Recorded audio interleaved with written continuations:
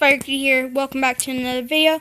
Today I'm going to be teaching you how to be able to show your face during FaceTime on a Dell school laptop. And the first thing you want to do is you want to go to here and then you want to find camera. Once you find that, click on that.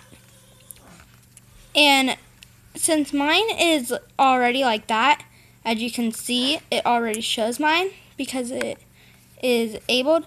But if you click on it and you just click once, now it's not going to work. So you want to go and you want to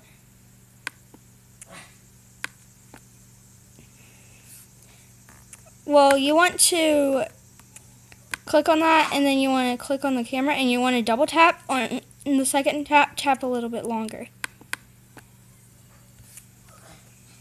And there you go. You have it. It works. But if you try to take a picture,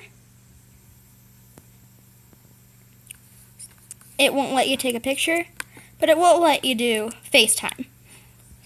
So, yeah, I hope you guys enjoyed this video, and I will see you guys all next time. Bye-bye.